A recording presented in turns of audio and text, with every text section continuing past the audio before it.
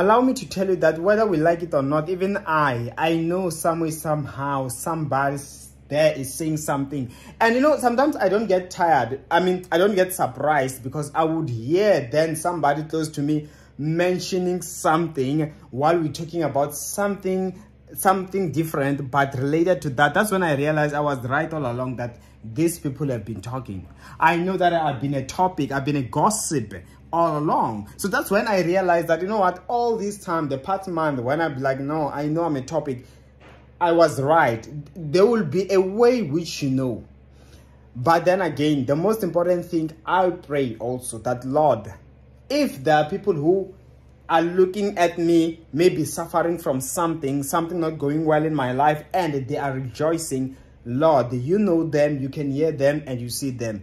Do something about it. Therefore, I pray for you. Everybody that is celebrating, that they're saying unbelievable stuff about you, may God Almighty shame them and elevate you in a way where they don't expect. I pray and I let it be so in Jesus' name. Amen. My details on the comment section below. See you next time.